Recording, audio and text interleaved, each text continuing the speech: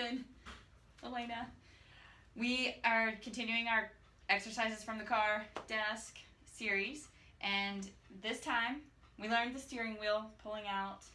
You saw the shoulder blades circles in the back. Then this time I want to show you another thing you can do sitting, pushing your sit bones that you sit on down into the chair, the bleachers, your desk chair, wherever you are. And at the same time, like there is a point here, you can see her come up, and she just got another ½ inch longer. Somebody with already good posture.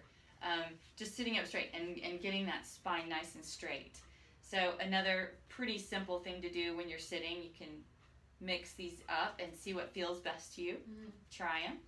And continue doing the ones that feel the best to you. It could be one day this is going to feel great and you're like, oh, I really need some length in my spine. The next day you need some stuff work in your shoulders. We've got a lot more to do too, but that's a start. So play, be mindful of how you're sitting, and notice how you feel with these exercises.